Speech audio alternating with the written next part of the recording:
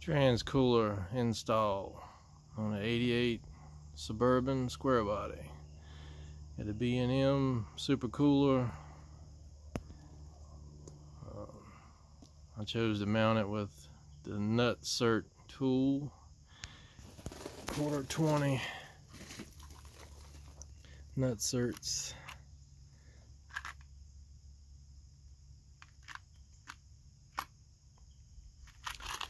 Instead of using the sheet metal screws like a lot of folks do, the top bolt, the top hole was already there.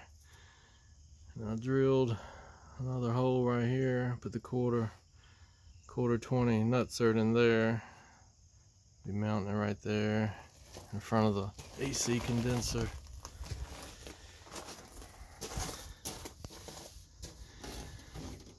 The top line is your return line on your transmission. The bottom line is the feed line.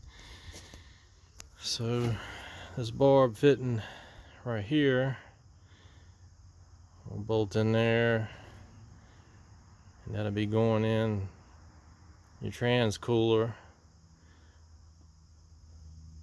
and this will be coming out your trans cooler going back to your transmission right here, the female barb fitting.